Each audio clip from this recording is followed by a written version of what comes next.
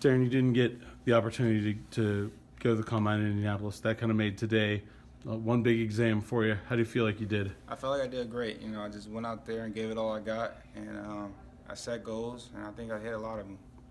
Did you have any specific goals that you wanted to hit?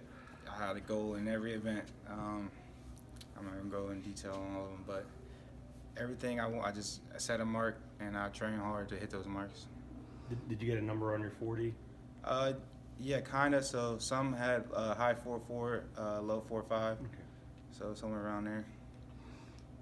What have you done since you didn't get to go to the combine? How did you spend your time? Training. I trained. I was out in California for 3 months, and I've been training nonstop.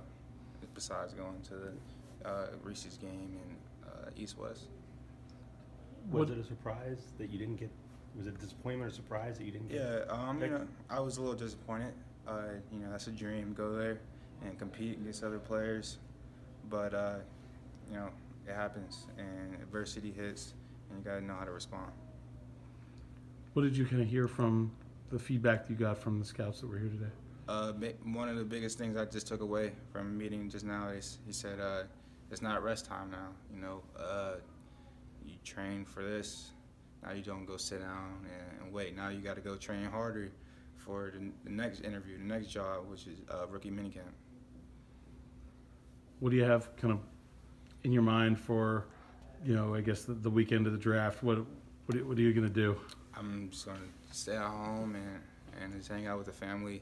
No parties, nothing. I'm just keep it low key and just soak it all in. You and Claude, you push each other throughout this whole process? Yeah, we've been pushing each other since I got here, and he made me a better back, and I made him a better back. And I tell the young guys, don't be afraid of competition, because in the end, you guys both will get better. What does it mean to have James here today? It was cool. Same old James was right there helping me out. And he's like a big brother to me, and I'm going to be hitting him up in the next 20 minutes just to, what's next, what should I expect next, and just be prepared. How proud are you guys of the kind of lineage? Talked about, which Pitt running back that's in the NFL did you want to stand in front of here? How much is that something that you guys think about? It's an honor to just be here and to wear the jersey and to be called a running back, because there's so many great ones, and it just helps because I can go to any of those guys and they can give me advice, and that's big for me. And just to be in a conversation with those guys is amazing. You had the one meeting here so far. Have you got any more lined up here? Yeah, I have.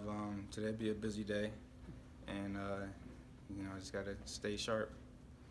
Through most of your time as a football player, you're in control of a lot of decisions about where you're going to go. This one ends up mostly out of your control. Is that nerve-wracking at all? Is it something you think about? It's a lot different. I don't pick them anymore; they pick me. So, really, you just gotta give them your best effort and don't take days off, and everything go in your favor.